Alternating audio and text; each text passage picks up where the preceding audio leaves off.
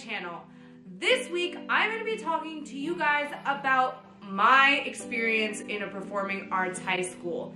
As you guys know, in a video a couple weeks back, I talked about going to a performing arts high school. I actually went to a performing arts high school where I was classically trained. So I decided to bring my friend Dana Eisman to come and share our experiences at this performing arts high school. You guys can all go follow Dana on her social media. I have linked it in the description below. And before we get started, subscribe. That subscribe button down below. Just do it. Hey! Now, we are not going to share the name of the high school because we don't want to get filmed. None of us have money like that. So, Dana, what was the audition process like for this said school? Oh girl, it was intense. So we got like a letter in the mail before we had to audition, like all these requirements that we needed to do. You need to pick out a song from a list that they provided. Opera, arias, whatever. I personally, because I was trying to go in for voice, I was like, I'm gonna pick a classical song. We had to do like a bunch of like rhythmic tests. We had to like... With the pencil! The audition process was definitely nerve-wracking. My goodness! Star. So, as you can tell, everything about this school was really extra. From the audition process to the people who attended, aka us. You know how all high schools have like a cute little bell that tells you like, gotta go to class? Ours was not a bell. It was a group of individuals that had performed in the musical the year prior. It was Hairspray. Yes. Wait, we can't say it. You've seen Hairspray, Good Morning Baltimore. It was Good Morning. Morning, ba-da-da, don't be tardy. And we acted like this was normal, and it totally was not. This was not a normal thing that occurred in other high schools. The lunchroom. Oh my Like gosh. when you talk about performing arts high schools, the typical thing is like people dancing on the tables. That happened. That wasn't even social suicide. Like people in that school lived for that.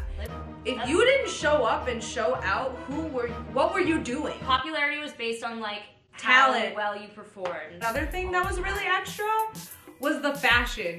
You Oh, knew God. who was who and in what major by what they wore. Dance majors always wore sweatpants. Vocal majors always had some sort of scarf. I went to class with like dresses you would wear to bat mitzvahs and like heels. I couldn't even walk I in wore heels. heels every single day.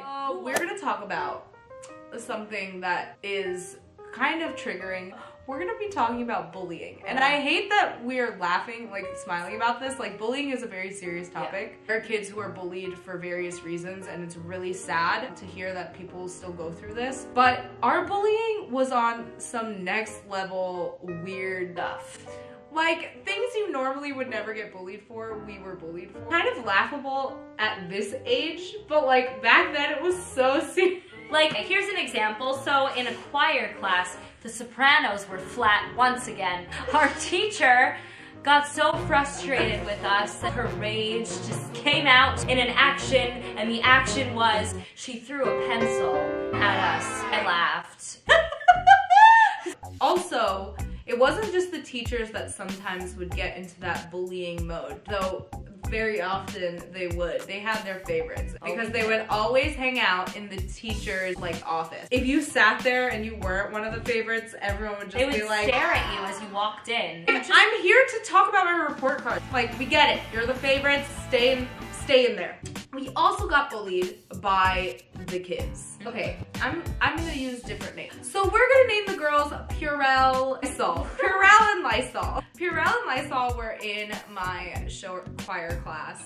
Our show choir teacher, he was seriously the best. He picked out a few of the people that he wanted to join this elite, it wasn't supposed to be called elite squad, but it was elite squad. Elite show choir.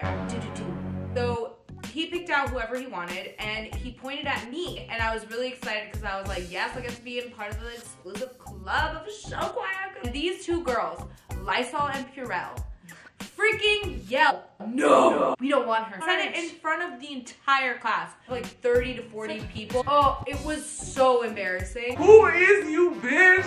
I was so mad. I was so livid. I did get into the elite squad. Like, thank you. I thought they were on the show Glee. But you have like another crazy story too from like some other girl. Yeah, Show choir. and also show choir. So I had like this solo, right? I think it was part of like a Sondheim medley thing, which we were all really excited about. I forget what it was, but I go into the music office, or the club as you like to call it, after class, and this girl comes up to me and she was just like trying to direct me, and like, she's like, this is how you should act your 16 bars. So I was like, oh, that's nice. Well, I made that choice on purpose, so if he wants to change it, he can tell me. But I made that choice, so I don't need your advice. In that same Sondheim medley, I'll insert a clip here because I actually have the clip of this.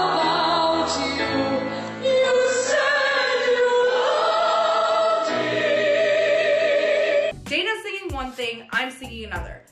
Cough Drop went up to Dana and says this one thing, right? It's around like the time that we're getting acceptances from colleges. I was rejected from NYU, and I went into the club, the music office, and I was just crying. And because I had just found that out, I was like, I'm never gonna amount to anything. All these like people gathered around me and they were like, no, Cash, you're okay. Cough Drop comes up to me and she's like, Oh my god, Cash, what are you like crying about? I like, didn't get into my dream school. I'm really upset about it. And she goes, Cash, you don't have nothing.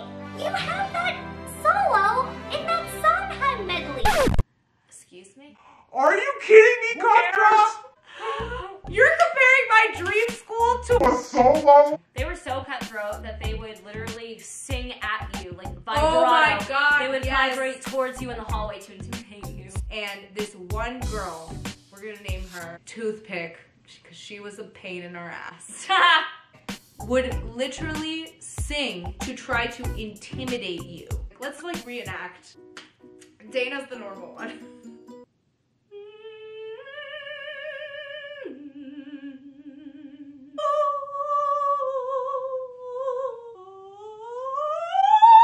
That's how that girl would be every single time. That's how you know it was not okay in that school. Best of times and the worst of times. If you guys want to see us spill more tea about our performing arts high school parties that we had there, A couple of the parties were at a spa. so leave a comment down below and give this video a thumbs up if you guys want to see more of those types of videos, because we have a lot of tea. That's it for today's video, folks. Thanks so much for watching. I'll see you guys next week, and always remember, you're liked. Yes. No, maybe.